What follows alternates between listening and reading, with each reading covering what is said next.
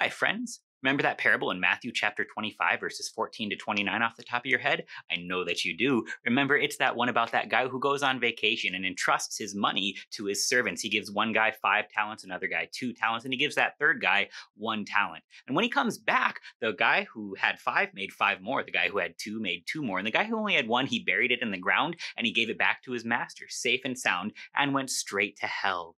That's great. So, what does this mean? Well, obviously, what have you done for Jesus lately? Because if you don't do enough with the gifts that he gives you, straight to hell. You know who's missing in that? Jesus. We're doing it wrong. We should start over. Let's try this. What if the talents were the marks of the church? What if they were the means of grace, the ways that God would save us, the word and the sacraments? They come totally apart from ourselves. We didn't earn them. We were given them. We were entrusted with them, and we don't make them grow or multiply. They make us do that. Because, well, Matthew 25:29 says, "For to everyone who has, more will be given, and he will have an abundance. But from the one who has not, even what he has will be taken away." You see, just by having this stuff, we will be given something greater.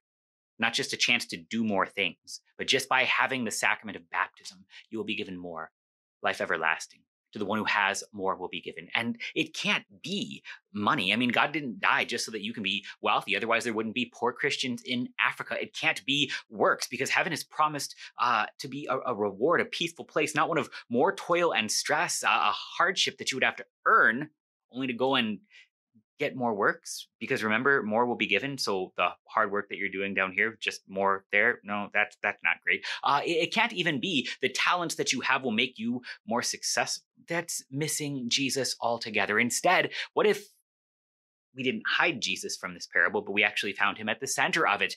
The gifts given is literally Jesus, actually Jesus, present in, with, under bread and wine. It is the body and blood of Jesus for you. Jesus in the water. Jesus, the word of God for you. You see the fullness of this text because you have these gifts now. More will even yet be given to you. The sinner is the one who has to hide these gifts, afraid to go near the word and the sacrament.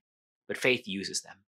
Faith grabs hold of the sacraments and even dares to try and find more. And in receiving the gift of Christ crucified, faith is strengthened. Faith grows, and you will be told, "Well done, thou good and faithful servant," even apart from your sins and shortcomings, because that Jesus that you received in the word and sacraments died for your sins, saves you from your sins. You have Jesus now, and in that last great day when he returns in glory, you will have even more. Life everlasting, the resurrection of the body with him for eternity.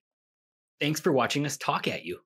If you want to see us talk at you some more, subscribe to see notifications when we talk at you the next time. Donate to support Higher Things at higherthings.org/giving. Help us to help you. And if you like this video, check out our website at higherthings.org and check out more content from Higher Things.